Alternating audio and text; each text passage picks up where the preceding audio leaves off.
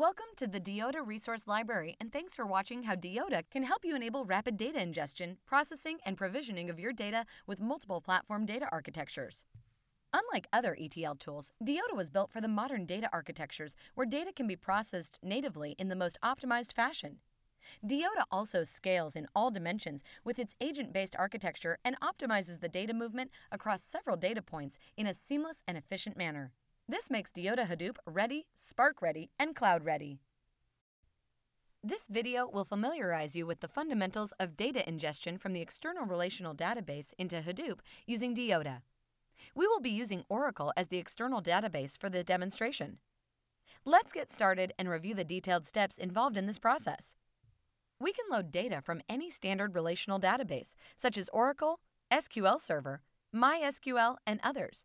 For a complete list of standard connectors, visit our website, diyotta.com/integration. In order to load data from Oracle to Hadoop, we need to define the data points for both the data platforms first. For this demonstration, the data points have already been created. This is the Oracle data point.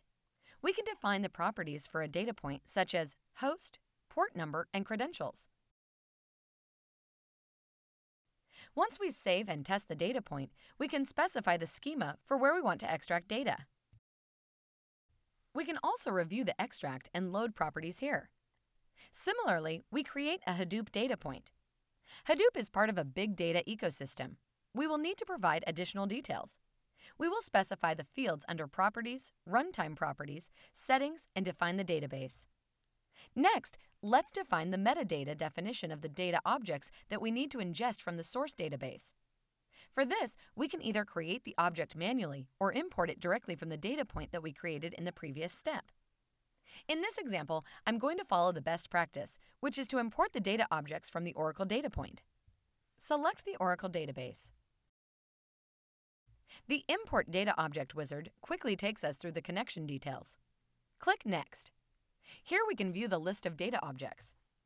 Diyotta provides a wildcard search to quickly search for a data object. For example, let's import the customer data object.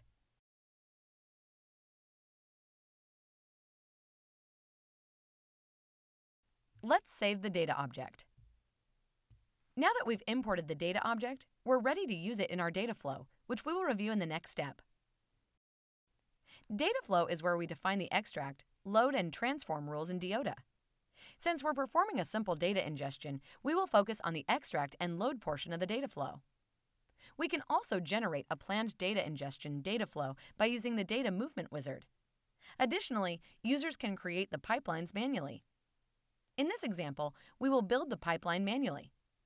Let's start by creating a new data flow. Select Hadoop as the native database.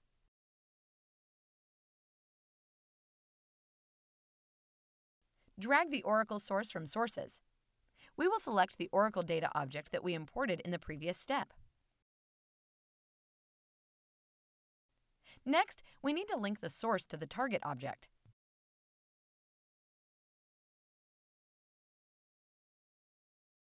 Select the Hadoop data point that we created initially for target.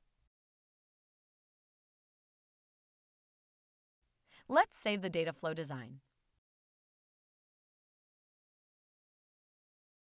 The data flow is now ready to be executed. Let's run the data flow. Click on the View Execution Status. This takes us to the Monitor module where we can view the execution status of the data flow. Select the data flow and view the operational statistics, review logs, and history of the data flow.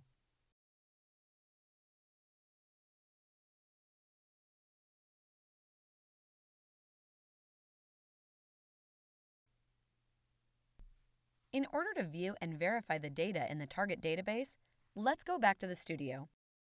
Open the data flow. Select the target object and toggle View Data button on the top to enable View Data feature for the objects in the data flow. This feature helps to view the data live at any stage within the data flow. As we can see, we have loaded the data into the target table with little or no Hadoop expertise. To orchestrate this data flow as a job, we can create this as a job flow, add parameters, and define dependencies on other jobs. We can also orchestrate via File Watcher or time-based triggers and schedule job flows via Diyotta Scheduler or any external available scheduler. This concludes the short tutorial on data ingestion into a Hadoop data lake using Diyotta. Thanks for watching. Visit support.diyotta.com for additional knowledge base articles and tutorials.